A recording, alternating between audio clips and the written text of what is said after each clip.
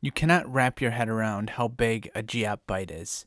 It's a massive collection of ones and zeros that has yet to exist. Let me break it down for you. 1 byte is an individual collection of 8 various ones and zeros.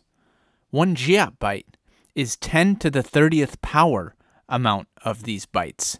That's the number 1 followed by 30 digits. But rest assured, there are no hard drives that can even come close to holding this amount of data, or even warehouses for that matter.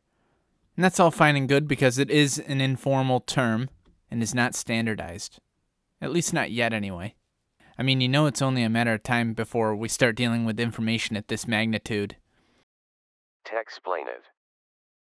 People in the 1980s would have a hard time imagining a world in which we all have smartphones in our pockets that can hold hundreds of gigabytes.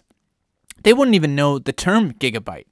So you just keep that in mind when you hear the term Geopbyte. I want to show you just how large of a scale we're talking about here. So let's start at the very smallest size of digital data and work our way all the way up to the very largest. The smallest measurement of digital data is a binary digit, or a bit.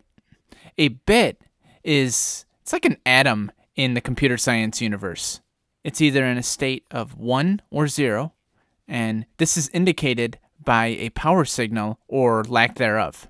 Think of it like a simple true or false statement in a vast hierarchical flowchart system that ultimately allows you to do things like watch this video right now.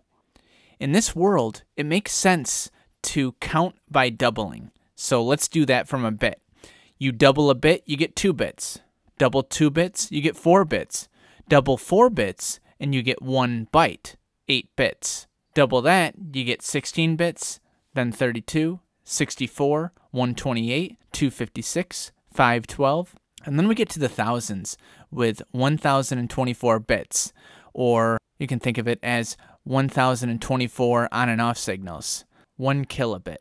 And just like if you combine 8 bits, you get a byte, if you combine 8 kilobits, you get 1 kilobyte. From here, we'll stick with the bytes. So 1000 kilobytes, specifically 1024 kilobytes, is 1 megabyte. 1024 megabytes is 1 gigabyte. 1024 gigabytes is 1 terabyte. 1024 terabytes is 1 petabyte. 1024 petabytes is 1 exabyte. 1024 exabytes is 1 zettabyte. 1024 zettabytes is 1 yottabyte. A yottabyte is the largest unit approved as a standard size by the International System of Units. But people are not just going to stop counting. So next up, unofficially, is a Brontobyte, which is 1024 yottabytes. And of course, the Geopbyte, which is 1024 Brontobytes. Again, this is not a standard term. It's more like theoretical counting slang. And I'm not sure who exactly invented the term. I did some digging, but I was only able to find a 2015 article by the World Economic Forum that mentions both a Brontobyte and a Geopbyte.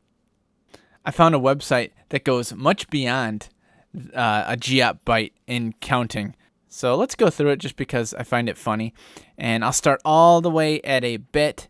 And remember that at Yottabyte, that's the last point where units are official. So here we go.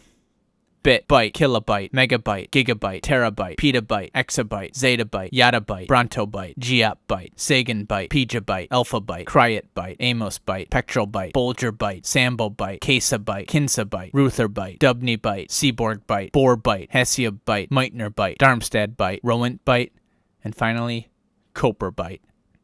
That's quite a list right there. It's easy to laugh about this and say, oh, why would we ever need to count up that high? But just keep in mind what a gigabyte looked like in the 80s compared to a standard SD card. Wait till we start using holograms. You're not going to be able to put a hologram on a modern hard drive. You're going to need a Geopbyte.